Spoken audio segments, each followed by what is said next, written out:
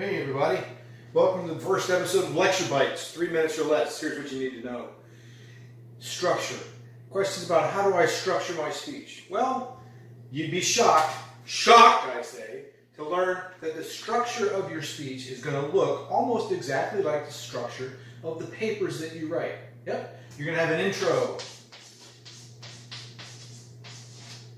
You're going to have the body. And you're going to have the conclusion, or the summary.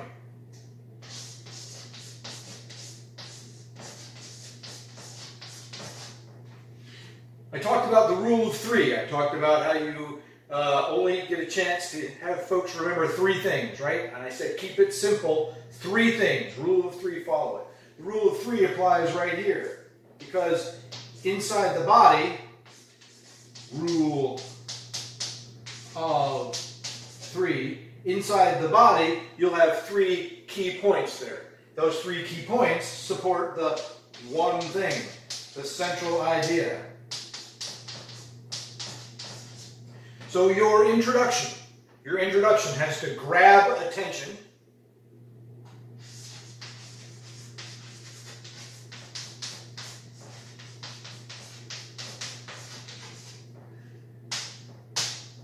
It has to let folks know why this matters.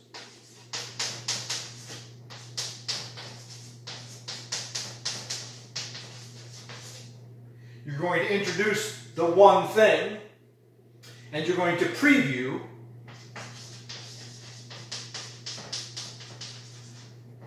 your 3 things.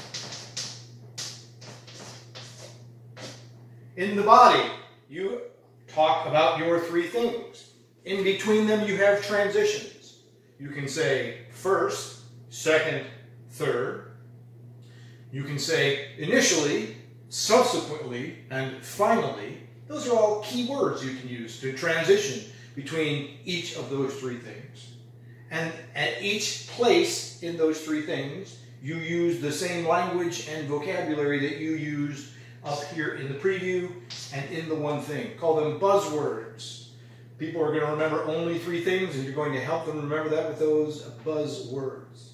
In your conclusion, just like in a paper where you restate the thesis, here you're going to review those 3 things.